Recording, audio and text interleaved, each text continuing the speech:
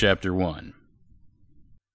That evening I headed out to meet with Simon Bundy, a lawyer acquaintance of mine who was known to be in the employ of a cabal of power players who ran this town. One of his clients requested my services, and I felt sure he meant to engage me in some dirty business.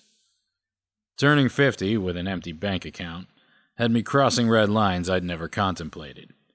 With few job prospects and little time to build a nest egg, I considered a criminal turn to fast-track a fortune instead. Bundy had been a colleague of a legal aid attorney who represented me a few years back, when I faced charges for possession of an illegal firearm and impersonating a city employee. The court-appointed attorney acted in good faith, but he couldn't keep me out of prison. Lawyers who get their clients off a rap are paid a fortune. An empty wallet bought me a stretch at a state penitentiary. The coffee house we'd arranged to meet at stood near the shore just off Main Street in Santa Monica. We were there to flesh out my personal recollections as a novice private detective and as a former courier for an LA gangster currently serving time. Simon Bundy said he'd turn all that into a movie script and said my story was a walking gold mine. He promised to start putting it down on paper at our next meeting. I'd seated myself at a small outdoor table and nursed a cappuccino. The summer sky grew dark as I waited around for Mr. Bundy, conjuring ways to promote my PI adventures and past transgressions. Writing screenplays was a near obsession in this town, and even high-paid lawyers dabbled in their spare time. Mr. Bundy appeared from the dimly lit street. "Sorry I'm late," he said, and dashed inside. 10 minutes later, he returned with a latte concoction and seated himself across the table. "A client of mine dropped by the office and kept me longer than I expected." "Time is money," I said. "I'm sure you made it worth your while." "I always do." Bundy smirked, and a pair of blue-gray eyes darted out from behind rimless glasses. He tied his hair in a ponytail, and a longish nose went somewhat off to the side. A disaffected client might have put it out of place, I thought. An extended waistline and sluggish gait put him out of step with most professionals in town, who spent precious time in the gym each day. He presented himself as a throwback to another era, the radical left-wing lawyer and public defender of the 1960s, waving the flag for every cause out there. His facade didn't fool me. Bundy was a businessman, a well-paid practitioner of the law in the entertainment field. Word had it you couldn't throw a legal curve past him, and was on top of his game in the cutthroat terrain of Hollywood deal-making. "Where did we leave off?" I said. "I've got another story for you." "Let me enjoy my latte first." Bundy sipped his coffee and tapped on the brown leather portfolio he'd set on the table. His face softened. "How are things with you, Klayman?" He didn't need to know. I was there to paint myself as an action hero and nothing less. "I'm getting by," I said. "Good." "Are you sure we'll find a Hollywood producer?" "Your story as a rogue private detective prowling the streets of Los Angeles has great potential."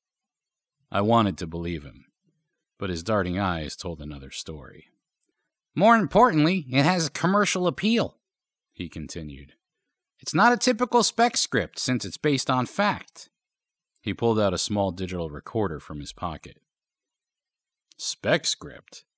"It's an industry term for a fictional story by an unknown author. No one wants to put their money behind a spec script. It's too risky." "I thought Hollywood thrived on original work." "Sequels are the moneymakers now. But we can sell a true-life story if it has the right action, drama, conflict." He studied me for a moment. "How low are you on money?" "I'm struggling, like everyone else." "You need to make a score, Klayman." "Don't we all?" "Enough to set you straight for the rest of your life?" "What are you getting at?" "That piece of business I spoke to you about over the phone." He drew out a slip of paper from his wallet and handed it to me. It had the name and address of one of his clients, the banker he'd referred me to regarding the job he'd mentioned. You said you'd do anything to get out of the gutter, right? Bundy pointed to the note. That's your ticket out of Palookaville. This lawyer thought he sounded smart borrowing a line from an old movie. People did that a lot around here, like preachers quoting the Bible. When does he want me to head up there? He'll be expecting you Sunday at 4 p.m. Bundy leaned in over the table, affecting an urgency in his voice. There'll be a modest gathering at his house, mostly colleagues from his firm. He's hosting a barbecue on his lawn. Dress more formally than you usually do. He hinted at the jeans and sweatshirt I had on. But no suit. Slacks, polo shirt, and loafers would do fine. A suit? Who the hell wears a suit around here? Wall Street types like Hawthorne do. Bundy stared down at his crumpled linen suit and almost brought out a laugh.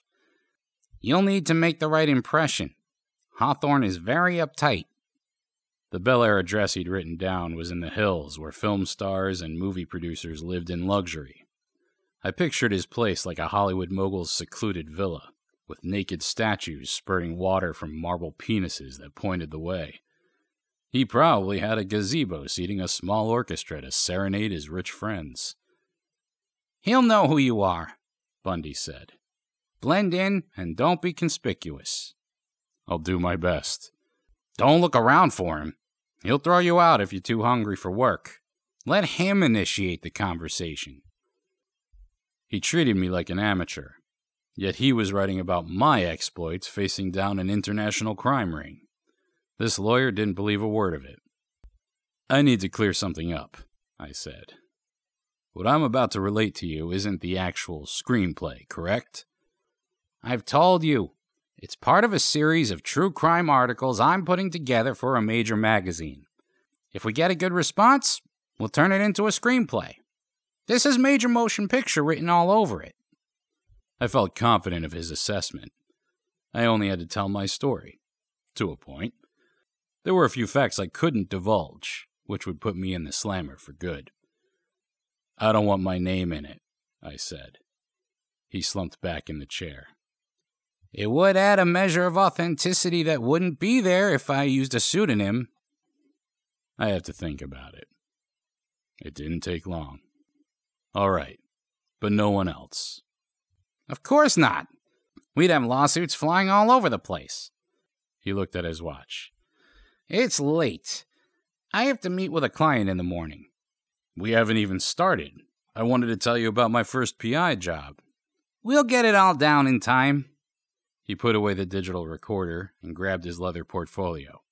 Remember to dress properly on Sunday and don't come on strong with Hawthorne. Call me and let me know how the meeting went. Yeah, sure. I'll do that. He walked away in a hurry and disappeared around the corner. These lawyers are always on their way to something more important.